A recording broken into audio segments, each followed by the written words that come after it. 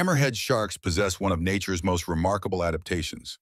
Their distinctive, hammer-shaped heads are packed with sensory organs that can detect tiny electrical fields produced by prey hiding beneath the sand. Working like highly sensitive metal detectors, the electrosensory pores, called ampullae of Lorenzini, spread across their wide heads, allow hammerheads to locate buried stingrays, crabs, and other prey with astonishing precision.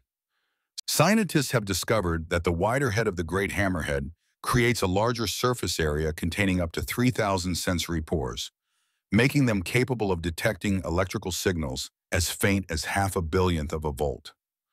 This electromagnetic sensing ability gives hammerheads a hunting advantage so effective that they can detect prey buried up to 15 centimeters beneath the sand, even when the prey is completely hidden from view.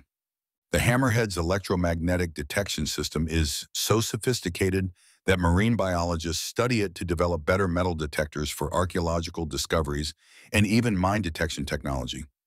Through millions of years of evolution, different hammerhead species have developed varying head widths, with the great hammerhead's exceptionally wide cephalofoil representing the most advanced natural metal detector in the ocean.